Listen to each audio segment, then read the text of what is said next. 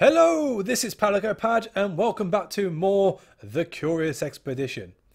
Welcome back to The Curious Expedition. More of. There we go, that sounds better.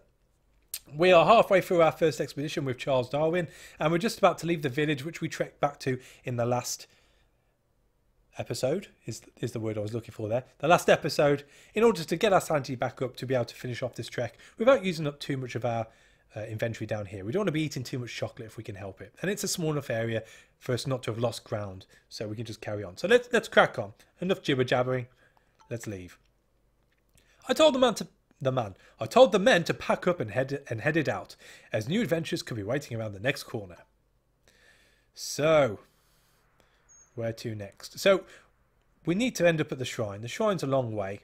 We haven't travelled over into that region yet, so we don't know exactly how many different points of interest there are. There's at least 3, as you can see here. So let's see. I'm hoping there's going to be a gap here we can get to. I just thought though, because we were up on the hill over here before and it showed us the mountains after that, if there was to be a mountain there we would have seen it unless this was blocking it, but we won't know until we get there. So let's crack on. Around we go. There's a butterfly we could get there.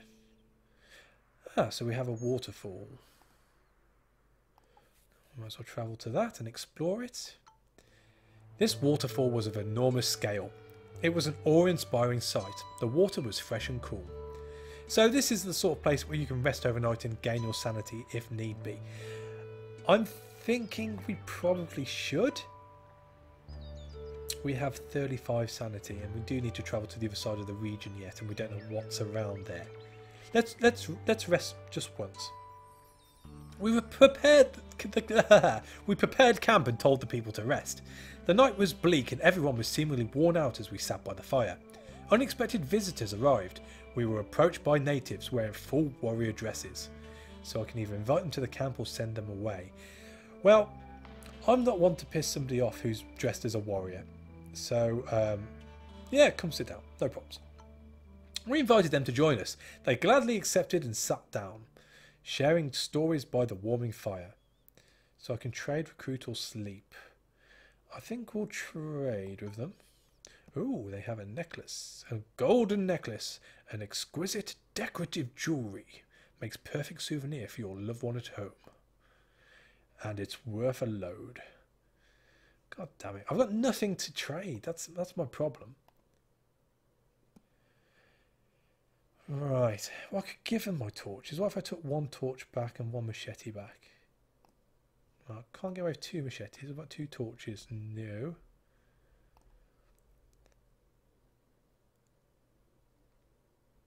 Well, the machete is more useful than the torches at the moment. So if I gave them the torch and took a machete, yeah, we can get away with that. We shall do so.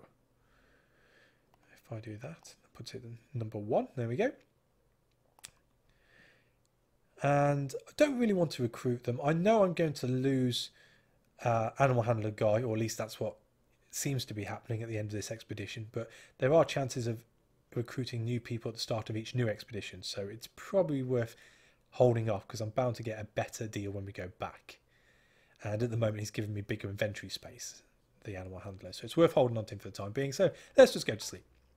The natives stood up, thanked us for the hospitality and headed into the darkness of the night. And we got a bit of sanity from them because we didn't piss them off, which is good. Good. After days of resting, we still enjoyed the gentle noise of the falling water. The natural beauty of this place was breathtaking. So we don't want to rest anymore. We've got 76, which is enough by us. And no doubt our competitors are close to finishing, so let's leave. As we left, we became aware that our campfire had set some nearby bushes alight. Before we knew what happened, the fire began to spread. I believe Bicky Tata to be the cause of this incident and commanded him to be more prudent next time. Oh, Bicky. Oh, Bicky. So, although it seems like we're currently on fire, we're not, but it will spread to the surrounding area. So we've got to watch where we go now. And again, the compass is pointing sort of in this area here. So I'm thinking if we head up to here, check this out, and then make our way around, we should be able to get to the shrine pretty quick. So what's the next bit? The air was too hot to breathe and I could feel my skin melt away. Missy Winters tripped and fell. Her body immediately catched fire, but we were unable to reach her. She was a good friend. So I've lost my donkey. My donkey is dead. And therefore the animal handlers become useless. Great, great, fantastic. Okay, well, yeah, not a lot I can do about that. I'm guessing it's because the fire moved in the same direction we did. So let's scarp her. Let's scarp her. That wasn't good. That wasn't good. Right, we can choose to explore this place, which I don't really want to. No, let's explore it and then we'll open it up and then we'll leave. We're not too fussed by that. A little bit begrudged by what's just happened. And Amelia's getting quite close to finishing, so we're going to have to pull our finger out. So it's going to use a machete either way, which is going to be our last machete. So let's go here and see what's going on with this lookout. And we've come across an old camp, so hopefully this has got some stuff in. We approached an old campsite, the remains of an expedition that had failed long before us. The few mortal remains were long rotten and overgrown by the voracious plant life. So let's search the area. I was sure we would find something valuable here. We spread out and searched the area. To our surprise, one of the rotten crates still had some valuable equipment. So we have, whiskey. So that'll help us with our Scottish soldier, which is very nice. We should take all those. And a Coston flare. This device was invented by Martha J. Coston. Originally intended to be used for signalling at sea, it can also be helpful in revealing nearby areas. Be careful with flammable material, like jungles, as we've already found out. But it's free, so we might as well take it. As we left, we became aware that our presence had attracted hungry wildlife. A panther. Good times. So now it's showing that the pyramid is sort of down here. And we can also upgrade somebody. So from now on, because Bicky is already promoted, it takes 2 region points in order to promote him higher. And as it stands now, because we have some whiskey, it's probably going to be better to get Mackie up than it would be to, as I said, waste it on Sikoka, because we know he's not going to be coming with us. So let's promote him. He will do his best. Damn right. Damn right. And we might as well drink a whiskey because we have more chocolate at the moment. So it takes longer for that to disappear than it would do the whiskey. And hopefully that should take us up quite a bit. 54. Not too bad. Not too bad. So let's crack on here. Now, with this, it's showing us that the best way of getting around there for the sake of sanity is to travel all the way around past the panther and onto this one here. You can actually set waypoints, though, to go where you want to go, even though it might cost you more. So for the sake of trying to avoid the panther as much as possible, I am going to go northeast. Yeah, that's northeast. But as you can see what it says down by the panther at the bottom here, the aggro chance, here we go, the aggro chance is 100%, so it's probably going to follow us anyway. So we shall go there, and then we shall go there. Travel. Yep, he's honing in on us. And right, we are going into attack mode. So this is the attack situation here. Excuse me. Now the panther's pretty hard. He has quite a lot of health. And the way it works is you roll your dice and it throws up different types of symbols. And as you can see, each dice generally have 2 different types of picture on, and then a couple of blank sides. If they're blank, you can't use them. And depending on what the picture is, means that you can do different attacks or defensive rolls on your go. Now, generally, it's always best to try and throw up as much attack and even a defense as you can, depending on what's against you. Now, panther hits like a brick, so you want to put up as much shielding and damage as you can per go. So taking that into account, we'll do a riposte and hit him, and then we can roll again. We get 3 rolls, so it's always worth trying to use them as much as best you can. Now, the nice thing about this is if you see something you like here, so for instance, I can put these out and get a shield, but if I choose not to put that out and roll again, I save this without using it. So if I roll again, hopefully we'll get there we go, the gun. So that's a quick shot, which we can't use with anything else, or else it would vibrate, so we might as well shoot the panther, and then use those two together as a lookout to get 2 more shield. And then that's the end of our go. No more rolls left. So let's end the round, and now it's the panther's turn. Yeah, we fared okay. We could have done a lot worse there. We did have quite a bit of shielding, so every time he hit us, parts of that damage was offset, which is always good.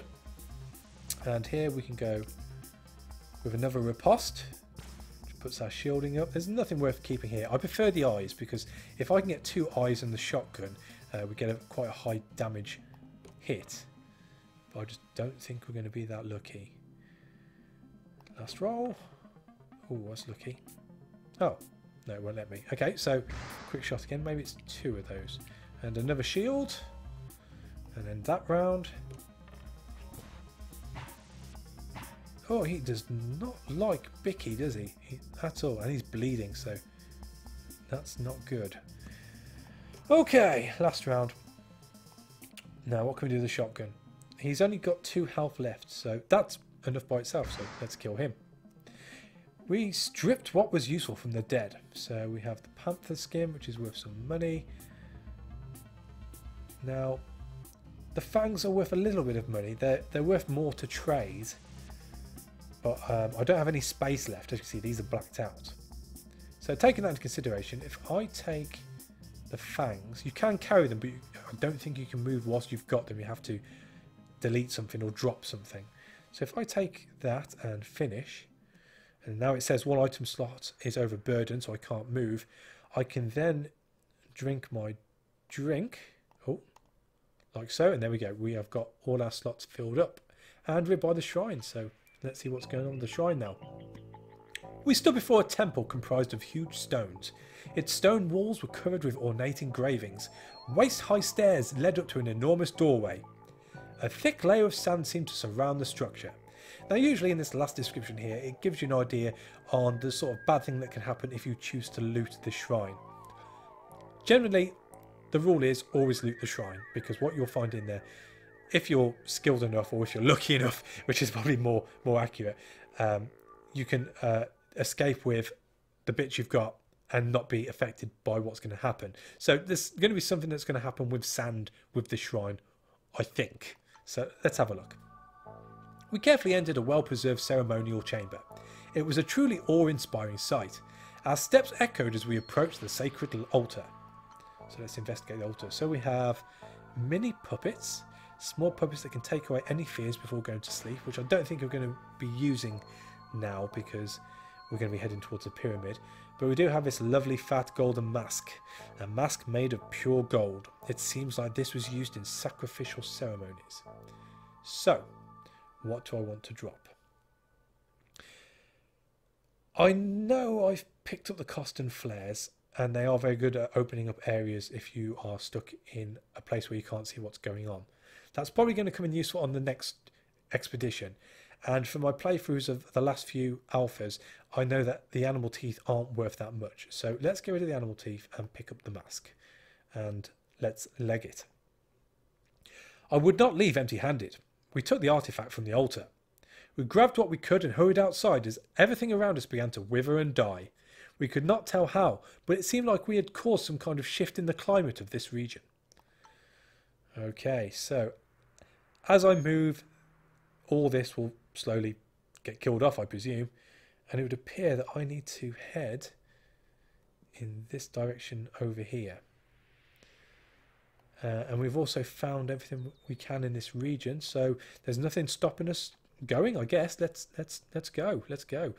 So what's the most convenient way of going about that? See, if I go that way, it's taking me through the jungle, but we don't know what's around here.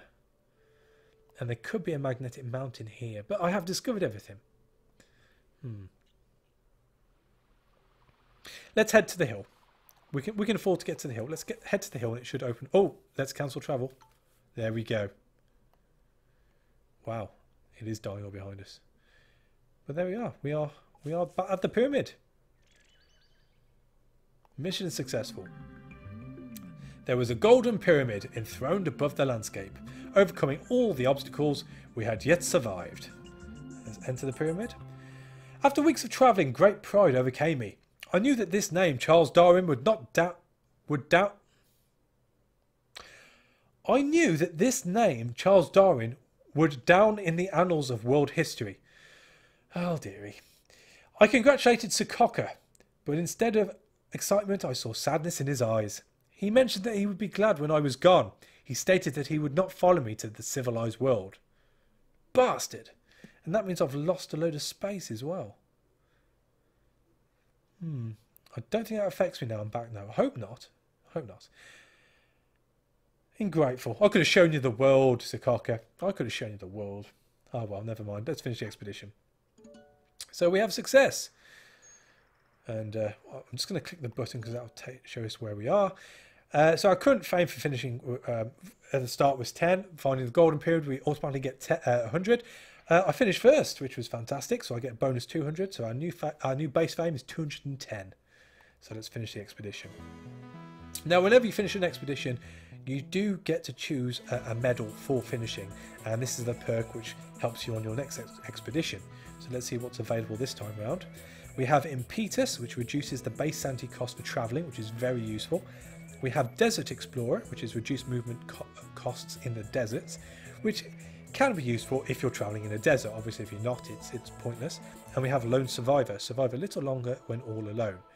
Well, you only need Lone Survivor when you are close to dying, and it only expands your life by a few goes if you can't find any way of getting your sanity up. So it's definitely worth going for Impetus and having the base sanity cost for travelling lowered, because therefore your sanity lasts a lot longer. So we shall go for that. Huzzah! And now we get to see where we stand as far as the other explorers are concerned. Now, these numbers that are represented here are taken into consideration that they have come back from their treks and they've already pawned all of their goodies. So this is how it stands until the end of the next trek. So because of that, I can judge whether it's worth giving these bits to the museum for added fame in order to keep up with numero uno here, or whether to sell them and get money for them for the next expedition. Now, I didn't use up any food, so I've got a fair bit of food and I haven't got a lot of carry space. So I do have to be careful on what I intend to buy on the next expedition, because I haven't got the space, and it means anything I buy I might have to drop in order to pick up better stuff. So here it's probably best if I gift the gold, which should put me up pretty close against Amelia, and the panther skin is worth 20, so we'll do that, and the mask is worth 70, which will throw me a hell of a lot ahead, but I won't have a lot of money to spend on the next one. So it's probably best if I sell that and get some more money. So I've got a bit of cash money dollar to spend, and we're not too far off the lead, which is a comfortable place to be. You don't want to run too far ahead. Now, it does only take the one bad expedition in order to put you behind, but as it stands right now, we're on even Steven with Amelia, so we've got nothing to worry about there.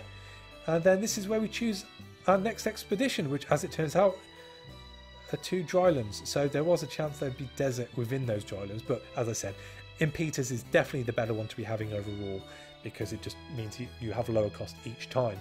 So that's the end of the first expedition, and this is almost 20 minutes, so we might as well call this the end of this episode. Thank you for watching, as always. A like and subscription if you haven't already is always appreciated, and I shall catch you on the next one. Take it easy.